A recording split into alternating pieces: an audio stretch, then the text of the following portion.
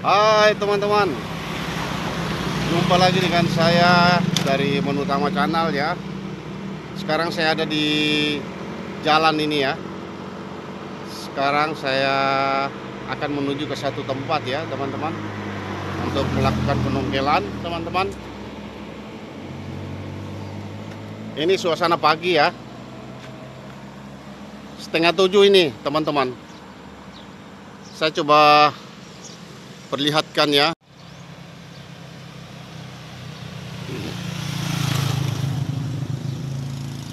Ini masih pagi ya teman-teman.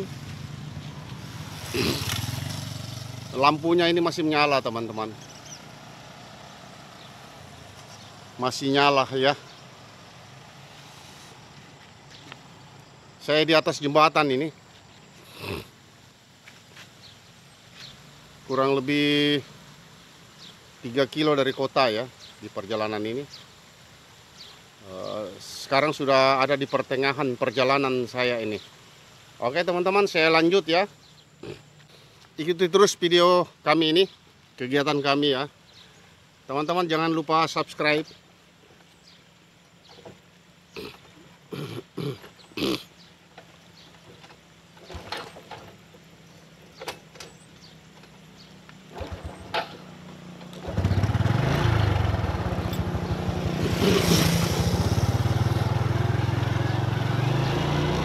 Ini sekarang saya sudah jalan ini ya. Ini suasana sangat sejuk ya. Ini empang rakyat teman-teman.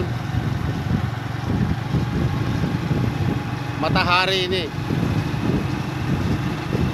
sangat sejuk dan indah ini pemandangan di sini.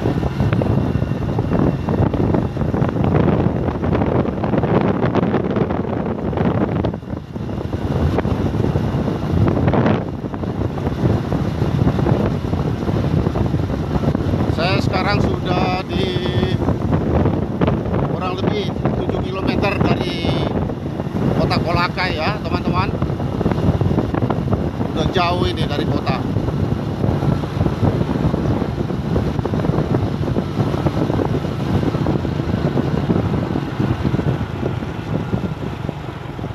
Ini jembatan yang ketiga ini ya teman-teman.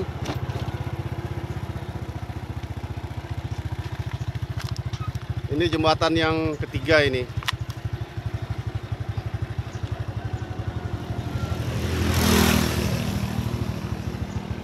Nah, kebetulan kita di muara ini teman-teman. Tuh sana laut ya, hamparan pasir pantai ini. Oke teman-teman, kita lanjut.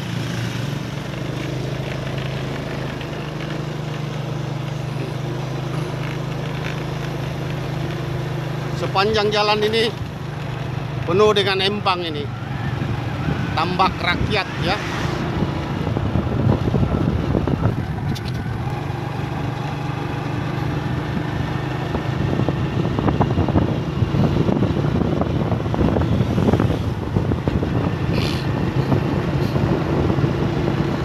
Ya sudah dekat ini teman-teman.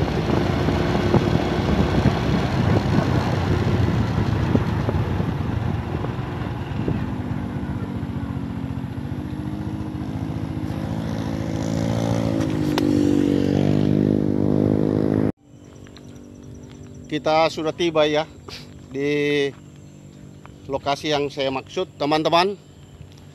Ini Legundi ya, kami akan gali. Saya coba perlihatkan ya, akar dari batang ya, akar dan batang Legundi ini. Ini dia teman-teman. Ada batang mati ya.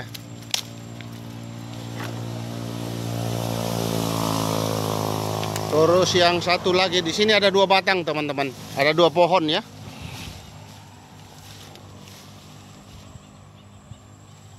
Saya coba perlihatkan ya. Ini masih di area hutan bakau ya teman-teman. Di pinggir jalan ini. Ada 3 pohon ini, saya lihat ini. 3 pohon ya. Dia tumbuh pas di atas talut ini, tembok. Jadi yang akan kami gali ini cuman satu dulu ini.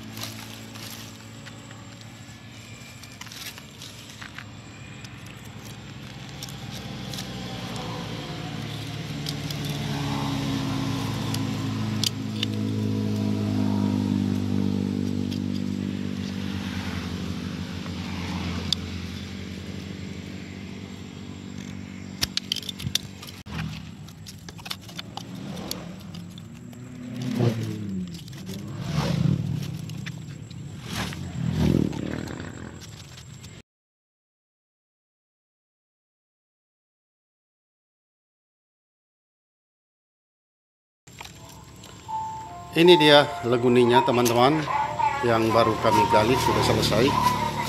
Ini cukup bagus ya, ini teman-teman, bentuknya sudah terbentuk ya.